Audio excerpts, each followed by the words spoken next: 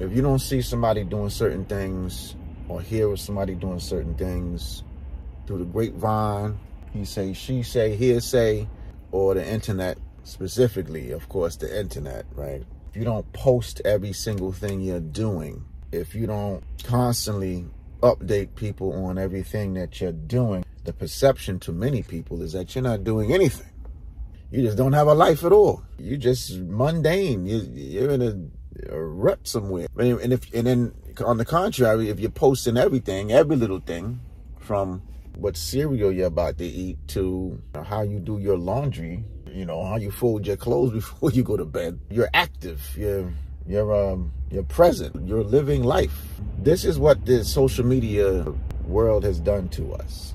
It's created a skewed perception, perspective, and opinion of people's lives.